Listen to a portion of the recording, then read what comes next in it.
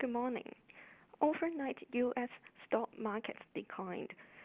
The ISM's September survey on manufacturing firms registered at 47.8. It was the worst reading since June 2009. The data also showed that new orders for manufactured goods fell for the second month in a row.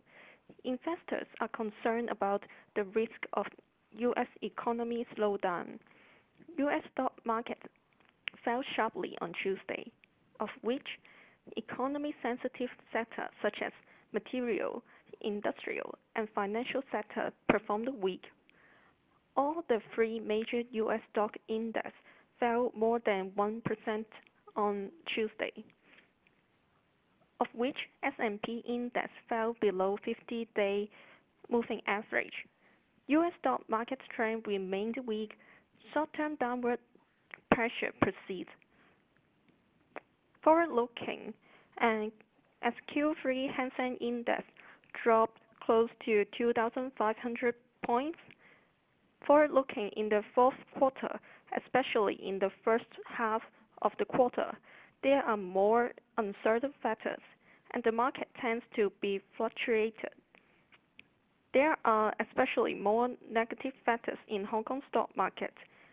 In addition to the China and U.S. trade war and the democracy and human rights at issue, the U.S. government may restrict U.S. capital flows to China. It will bring pressure to Hong Kong stock market. In addition, the U.S. economy data weakened while the U.S. stock market fell, which does not favor to Hong Kong stock market as well. Hong Kong equities are expected to be under pressure in the short term. Investors should adopt a more cautious attitude. However, we believe that China and the U.S. have incentives to reach partial agreements or phase agreements, which will be the support for the fourth quarter stock market.